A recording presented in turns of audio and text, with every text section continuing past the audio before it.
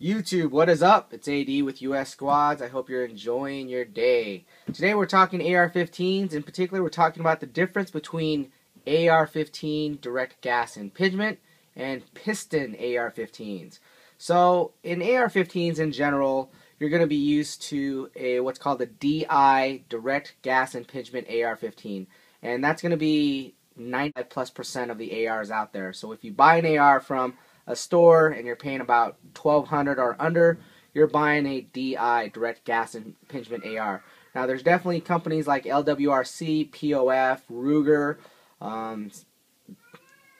Bushmaster. They all make piston-driven AR-15s. There's great conversion kits such as the Atom Arms piston-driven kit. I'm going to explain the difference real quick, make this a quick 7-minute video, and explain the differences for you guys.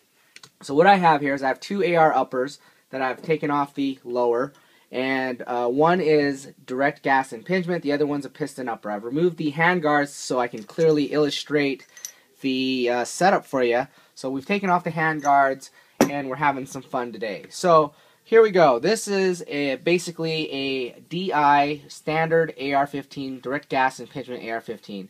And how this works is simply when you fire a round, the gas pressures go through the barrel, and then it actually will go through this gas tube, and what will happen is it'll actually cycle. The pressures of the gases will hit a gas key on your bolt carrier group, and boom, will cycle the round and create that semi-automatic action.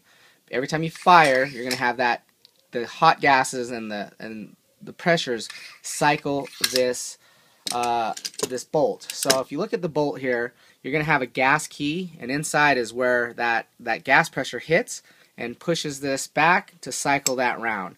Now, why would they change the design if that's the standard? Well, the challenge with this system and this design is all the fouling and hot gases actually that's what cycles the bolt. So that's why when you're cleaning your AR after 300 to 500 rounds, it's really dirty. And we're talking carbon black, really dirty rifle. And that can cause issues and reliability issues for some people. Now, my ARs, I can go a pretty high round count without any problems. And so I'm pretty confident with my AR with the way that I've built it out. Mine works fine.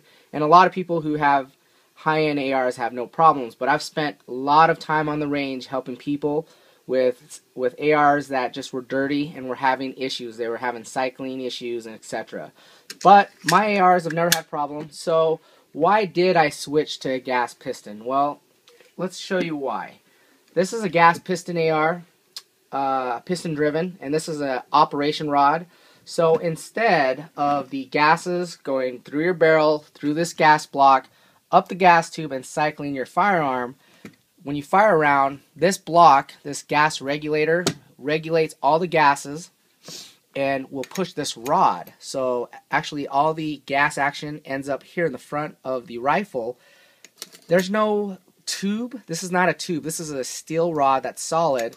This actually, as soon as you fire and this gas block manipulates the gases, it actually pushes back and strikes your bolt carrier group.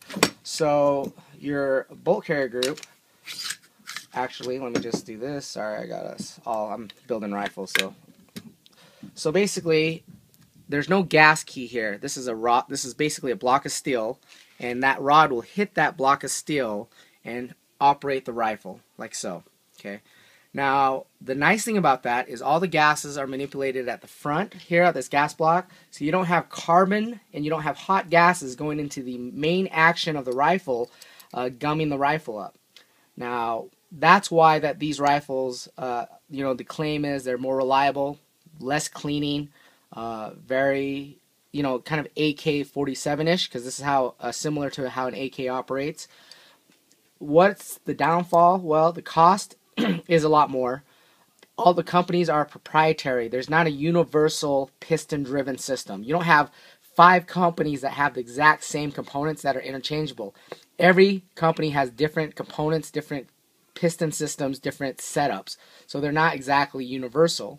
So spare parts is, if you buy spare parts, you have to buy it for Atom Arms or POF. And then also there's a concern with carrier tilt. Now carrier tilt, the original ARs were built so when the gases strike, it does a straight back motion. Excuse me. When you have an operation rod and it's pushing on this, it could cause a tilt, and it could actually wear down the buffer tube spring right there, the buffer tube. And if that wears down because of the tilt, it erodes away on that buffer tube. This spring could get detent spring. Once that buffer tube lip doesn't clip onto that detent spring, you're gonna have major issues. Now let me address carrier tilt. Here's my primary rifle, and I have a primary weapon system super deluxe, actually 6-position buffer tube, and I need to do a video on that. This is a really cool buffer tube, and it's actually designed and has an extended lip designed for piston driven ARs. And if you can look on there, hopefully the camera can zoom in, I've shot 2,000 rounds with a piston upper, and there's absolutely no carrier tilt wear whatsoever. Now the disclaimer is the upper I'm using is not this Adam Arms upper. This is actually a build kit that I'm going to do a video on.